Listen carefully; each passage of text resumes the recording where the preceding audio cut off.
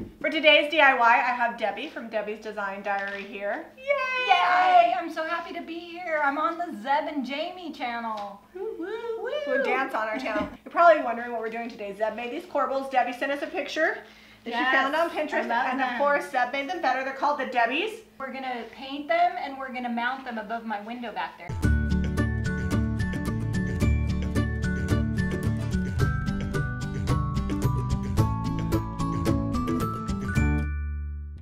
People ask us all the time, like, what we're supposed to do with Corbels, because they buy them and they're like, do I just set them on a shelf? But you can actually make a shelf out of them, which is what we're doing. And if you want to watch the first part of this video where Debbie actually interviewed Zeb and I, yes, you get the deep, dark, and decrepit details. I'm telling their story, which is amazing. You probably don't even know their story, even though you've been subscribed to them forever. They have an amazing story. I mean, they have 5 kids and they make 5 videos a week. That's amazing. I got some good juice out of you guys. I got some gritty details, you guys. You're gonna want to watch the video. Okay, so we're using dark and decrepit, which can be used kind of like a glaze. It also has a sealer in there, but it can also be used as like a stain, very comparable to like a dark walnut. It's all natural, no VOC.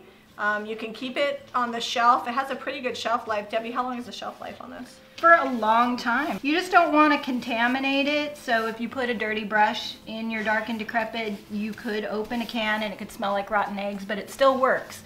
So that's happened to me before, and what I do is I just paint it on anyway, and then after it dries, the smell goes away. And it's kind of dark, so if you like the dark, you could leave it, or you could brush, like, squirt it with water and wipe it down. In this case, I'm just gonna take a paper towel and just wipe it so that way it'll dry faster, and I'm not worried about seeing the grain because we're gonna put paint over the top of it, so it doesn't really matter. So we're using, obviously, Debbie's DIY paint. It's clay-based, all natural, no VOC. Mermaid tail. Mermaid tail, old 57. It's basically like magic. We're gonna make a little paint magic here, so you pour some of that in there. Okay. She sent me a picture of what she wanted to look like, and I do this a lot. I mix colors to get what I want. Oh, this is lighter. That's okay. That'll work. So this is old 50. We had already mixed that. Yeah, we already mixed this. So this is old 57 mixed with white swan. Okay, well, I'm going to. Oh my gosh! You're stirring it with the end of the brush? Really? You're going to talk to me about brush care? Look at this okay. brush. But then when you go to paint, you're going to get it all over your hand. I'm going to use a paper towel. All right. Maybe we shouldn't stir it all the way, because then we have kind of this like marbleized. Can you? Sure, Corbel. We'll just leave it not quite mixed. Let's try it halfway stirred. See what happens. Debbie does the same thing I do. Just get the paint on there. You can smooth it out later. This is what happens when you don't wait. Do you see how the brown is getting in her paint? That's because we painted these 15 minutes ago. But I kind of like it. No, it looks good. Yeah. But if you don't want your paint to mix, you need to wait 2 hours. Right. Or 24 if you're real serious. Real serious. Real serious like. We're gonna You're make the queen of Chippy. How do we make them look chippy? Well, we're gonna paint them, and when they start to get tacky, then we're gonna use this scraper. Okay. The bobber thing. So I definitely want them chippy. Oh, we're gonna try to do chippy. It's that chippy effect. Right. This is really pretty. It's not as bohemian as your picture. No, but I like it. But I like it.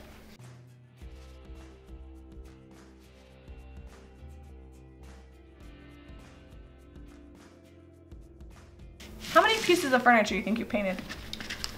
Gosh, 700 or 7,000? No, not 7,000 or 700. Maybe like, really, like, maybe 100 pieces of pieces of furniture. See, now you're making me nervous because you're asking me questions. Do you know how? Do you want to take a guess? How many pieces have you painted, Jami? Well, there's 365 days in a year. And I usually paint 5 to 10 projects a week, at least I used to. So let's just say I paint 7 projects a week. I probably painted 1,200, 1,300 products, maybe more. Lord, no, I have not come. No, if you include like small projects, like little things, like smalls, I've probably painted a couple thousand all total with furniture. And oh, yeah. Yeah, no, I have not painted that many pieces because, well, it's quality over quantity. It's good or it's good enough. My early years, I made those Christmas ornaments. And Yes. I probably made, single-handedly, made over 10,000 Christmas ornaments and mass-produced handmade things for 5 years. And so you get to a point in your life where you're like, this is not working for me. I've got to find other ways to do what I love without being a human factory. We'll put the link to this squeegee below. And we used it the other night in our live, and what it does is it kind of like distresses it. And if the paint's thicker, you can like pull it up. See if we can get a chunk. Oh, I can't get a chunk on here. We're going back to the dark part. Oh yeah, I like that. And if you don't like the way it looks, it's still not all the way dry, so I can like use my finger and manipulate it. And you want to definitely do it along the edges because that's where it would naturally wear. Along the routed edges? Along the routed edges, yep. Along the detail. Nice. And what we can do when it dries is, this is not really chippy. We can do like a wet distress maybe. Or we can use some built-up paint and kind of smush it on there and do a little bit of that textured clay. I love it, and like the bleed through just totally disappeared just by running this squeegee thing across the surface. Like I don't see any, do you see any more bleed through? No, it kind of mixes. Well, it's all water-based, I think it looks beautiful. And yeah. this, we created a whole new color with the mermaid and the old 57. It's the old 57-year-old mermaid. I am excited. Alright, so I like to go both ways because distress doesn't always happen one way. But do you have like a tic-tac-toe situation when you do that? We just don't want it to look like streaky. You don't want it to So look see streaky. this like kind of thick built-up paint that's got on the squeegee? I'm gonna like wipe that. Like instead of scraping it off into the trash or on a rag, I'm gonna run it across. It gives it and texture. then wipe it back on to give it more texture. I'm gonna steal some of yours. Hey, what happened to yours?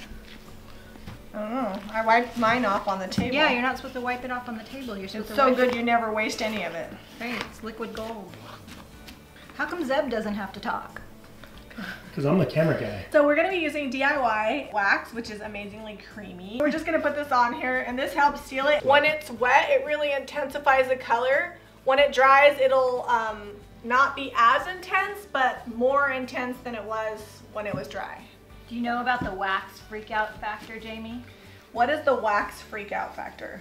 When you first apply the wax, a lot of times it will look patchy and uneven, and people freak out and they think that they've ruined it. And the paint can even look sort of translucent.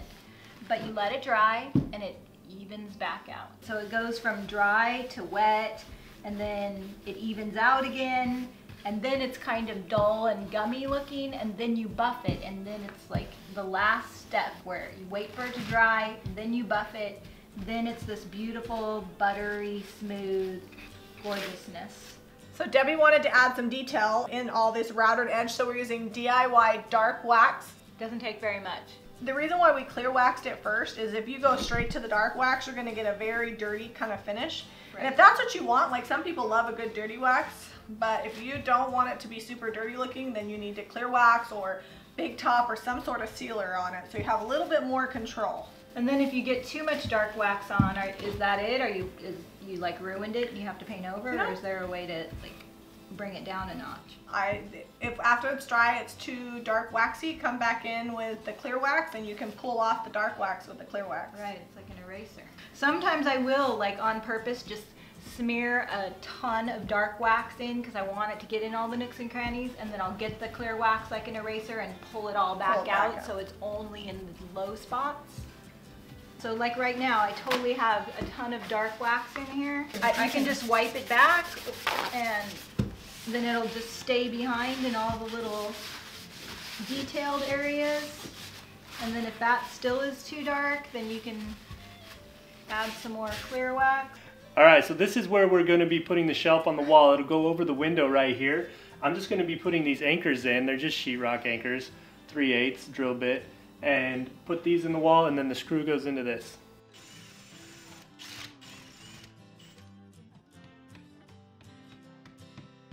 Now that the anchor's in the wall, I'm going to go ahead and put this screw in, not all the way, because this is what I'm going to hang the corbel on for the shelf support.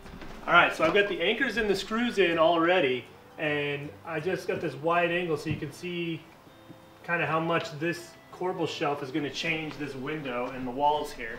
It's always the moment of truth when I hang things to see how level and square everything is. Oh, it is so beautiful. I'm so glad you routed the edge too. I think it looks really good like that. Last thing I'm doing, I'm just taking these screws here, and I've got a hole drilled into the top of my shelf, well, the top of Debi's shelf, and I'm just anchoring it down into the corbel so everything stays right where it's at. Thanks for joining us today with Debi from Debi's Design Diary. Make sure you subscribe. Because if you don't, you're going to be sad about the things you missed out on. Right. Subscribe. Do it. Do it. Do it. We're going to give you the product list because you're going to want to know, because you're going to want to create this at home. So, mermaid tail. We've got white swan mixed with old 57. We started out with the dark and decrepit, which is a great all-natural, no VOC stain and sealer all in one. Right. And then we did the clear wax and the dark wax. Yes. We also use the Paint Pixie brush, so and the squeegee. And the squeegee, which we don't sell that at our store, so we'll put that Amazon link. Everything else you can get at jamirayvintage.com, including the Debis. They probably won't go up for a few days, so be patient. I love them. They are so good. I am so happy with them. I cannot even tell you. And every time you see them, you can think about us. And you can order them without any paint on them and make them any color you want them to be. They're 10% less that way, right? If you click unfinished on all of our corbels and candlesticks, you can create whatever finish matches your decor. Just click unfinished, you save 10%, and then you can do what you want. Yay! I feel like I'm this weird, creepy guy just standing back here. Should we dance? Yeah, we're gonna dance. So make sure that you subscribe. Make sure. Now we're gonna have to dance in every video. Can you rap?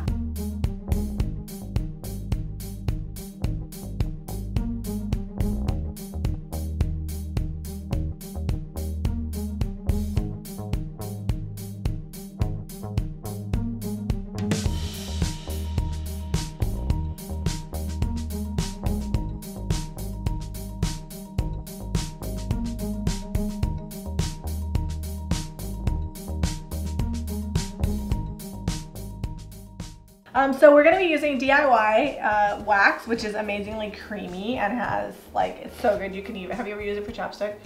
No. Yeah. It's good. Serious? I mean, I wouldn't ingest it, but well, it's good for your skin. Well, you don't want to eat a tube of chapstick either. Love beeswax, canuba wax, candela wax, Saracen wax, and Isopher. I'm sure that's all totally good. Or if your hands get dry, like on your knuckles. Oh yeah, I've totally used it for that. Yeah. Pedicure, manicure, and elbows. Yeah. And you can wax your corbels, which is what we're doing. And now there's lipstick in. Oh my god. Lipstick in the wax. It'll just add to the. It's like kissing booth, literally. Yeah.